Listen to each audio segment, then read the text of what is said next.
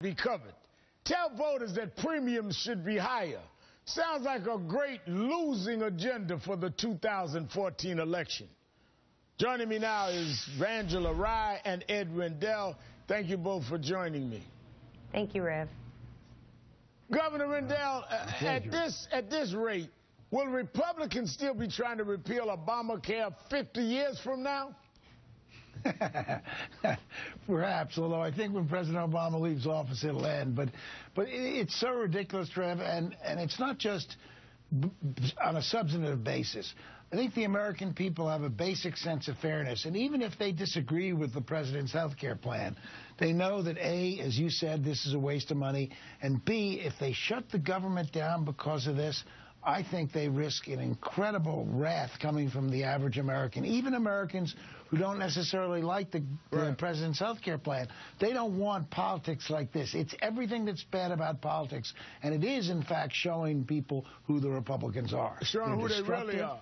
They're mean-spirited, and they don't care about doing anything to help the people of this country. You know, Angela, the right-wing brain trust is all in agreement with shutting down the government over health care. Sarah Palin says it's common sense. Sean Hannity says it's a no-brainer.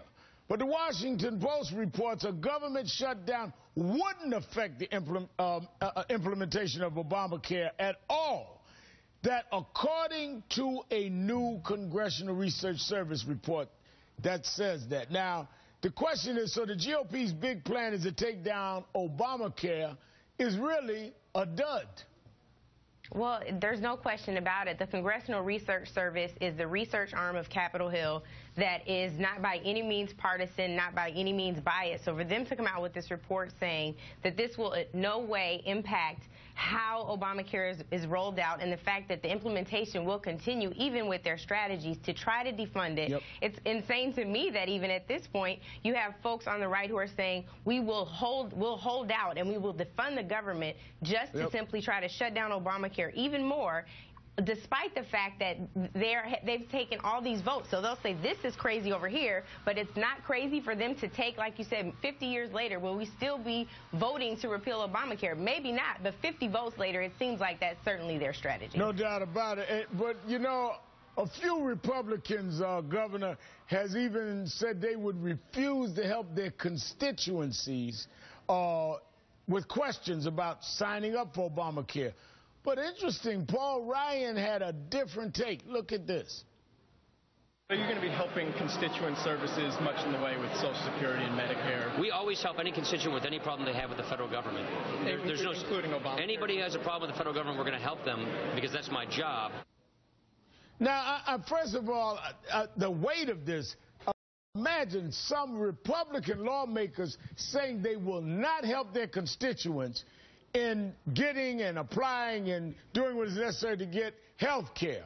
At least Paul Ryan, who I don't usually agree with, at least he wouldn't go this far or that far. But there are actually some legislators, some lawmakers, Governor, saying they won't help their constituents get health care. Well, that's not surprising to me because you've got some Republican governors, usually the ones who are interested in being president or vice president, who are refusing to take the Medicaid money, even though that's not going to save a dime. That money's just going to go to some other state, and their taxpayers are going to be paying for it. And in Pennsylvania, for example, 600,000 people will not get Medicaid coverage if the governor doesn't accept the Medicaid money from the federal government. And $1.2 billion a year will not come into the state, and our hospitals will lose $100 million a year. Now, that's an incredible price to pay for an ideological stand. But the clock is against the Republicans, because let me show you, Angela, what I'm talking about. On New Year's Day next year, Election Day 2014 could see that Obamacare will go into effect on New Year's Day. On New Year's Day, we will have lower premiums, more people covered, lower drug costs for seniors, coverage for pre-existing conditions.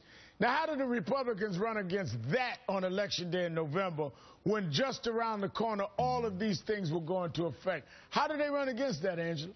They really can't, Rev, and that's just the thing. They are so anti-Obamacare. They've gone from the no party to the hell no party, and it's so extreme. They are forgetting the fact that American people vote by their pockets. They vote on tax credits. They vote on whether or not they've been able to save money, whether or not they've felt any type of economic relief. And what's even more outrageous is, I don't know if these folks forgot what happened in their Capitol Hill orientation, or for some of the newer members like Cruz, if they missed it altogether, but the Hill works by you pass a bill, it gets signed into law, and then those bills have to get reauthorized. That's true. So instead of repealing them, why aren't they focusing on an amendment strategy when it's time to reauthorize this measure? It's simply ridiculous. They're not focused. We've got things like immigration reform, gun control, and all these other things that really need to take place. I'm going to have to leave it there, but you're right. Thank you, Governor Rendell, Angela Rye. Thank you both for your time tonight. Thanks, Rev. Have a good night, Rev. Still ahead, we'll go inside President Obama's new strategy for beating the do-nothing Republicans and moving the country forward. You might be surprised by what he has up his sleeve. Plus, there's new garbage talk on race from the right-wing pundits. I have a reality check on what's actually important. Stay with us.